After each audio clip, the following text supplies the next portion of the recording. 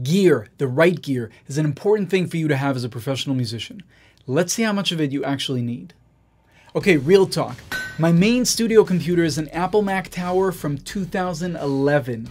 Yeah, my laptop is newer and stronger, but I just wanted you to know what I record on. And here's why. When we want to have that conversation about what gear you should buy and how much you should spend on it, and the most important question, when to stop buying gear, we need to ask ourselves what the goal is. Goals are super important, and I've spoken about them a lot in the past. I'll leave some links in this video. You can check them out. But there are big goals, like I want to be a rock star with millions of Instagram followers by the time I turn 30, or let's say I want to have hundreds and thousands of TV and film placements every year and make $100,000 in royalties a year. Those are just examples. Make yours personal to you. This is what you want. Dream big. So you have that big goal in mind?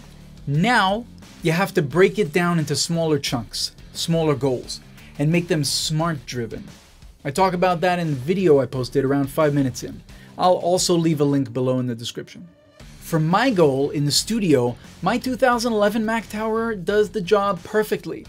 I definitely beefed it up with some OWC products, as you can see here, but it's still an old-ass computer. But as long as it works and does what I need it to do, I'm good. I'm not getting a new one because I don't need to. Okay, back to the topic of this video, gear. Why do you need to know your goals in order to get the right gear? Well, there are guitars that cost $100. There are guitars that cost $100,000.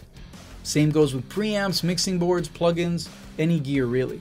You need to know what the big goal is as well as the smaller ones to make a wise decision about what level of gear you need now and in a year from now and in 10 years from now. You also need to know where you are in the industry and where you want to be in a year and where you want to be in 10 years, and then make your decisions based on that. There are many people who get into a cycle of buying gear and more gear without actually figuring out what they really need. I have many friends that do this. In fact, guitarists such as myself are some of the biggest culprits when it comes to spending money on useless gear.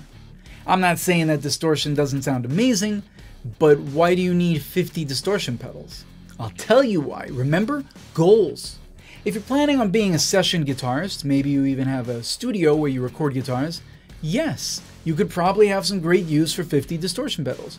So, yes, that would make sense. But if you're playing for Smash Mouth or Enrique and that's it, you don't need 50 distortion pedals in my humble opinion. Find a few you love, call it a day. Now let's talk about how to choose when to buy more gear and how. I recently had a friend who plays saxophone ask me which mic he should buy.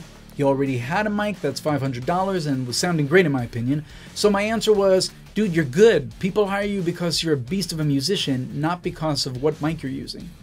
However, he had a good comeback and said that his immediate future goals included going up against some serious sax players and he wanted to have a great sound.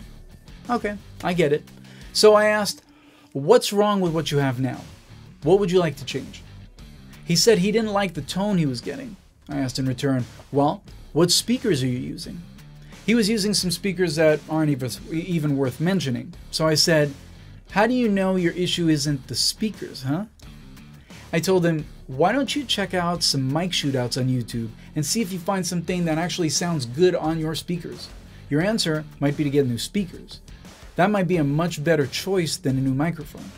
My point is, ask the questions and do your research before you spend money on getting a bunch of gear. Okay, one last point to make. If your goal is to be a professional musician or audio engineer, I'd always suggest that you buy gear that you know will pay for itself. If you just want to buy some gear for fun, don't even worry about this point. I'm talking to the professional musicians and audio engineers here. Years ago, I was about to start playing with a new artist. It was pretty much a heavy metal vibe, and when I got the tracks, I realized I should be using a baritone guitar for it. Thing is, I didn't have one at the time. But I made a quick calculation, and the guitar would pay for itself in 4 rehearsals. Meaning, I was getting paid for the rehearsals, and by getting the baritone guitar and doing those rehearsals, it would be paid off in 2 weeks.